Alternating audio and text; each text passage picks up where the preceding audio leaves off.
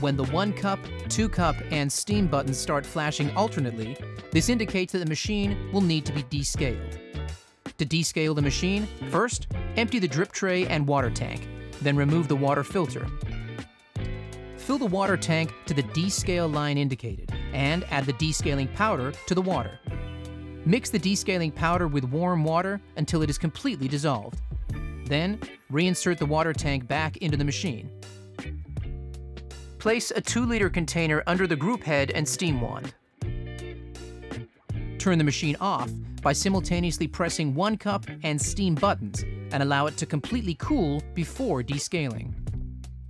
With the machine off, press the 1 cup and steam buttons simultaneously for 5 seconds to enter descale mode.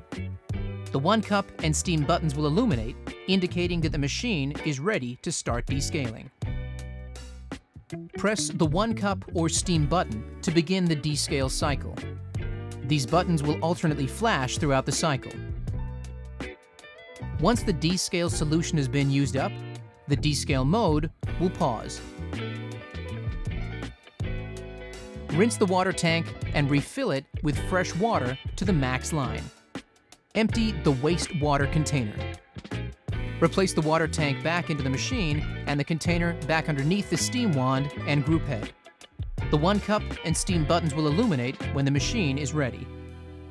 Press the 1 cup or steam button to resume descaling. The 1 cup and steam button will flash alternately during the process. When descaling is complete, these 2 buttons will flash simultaneously before going into standby mode.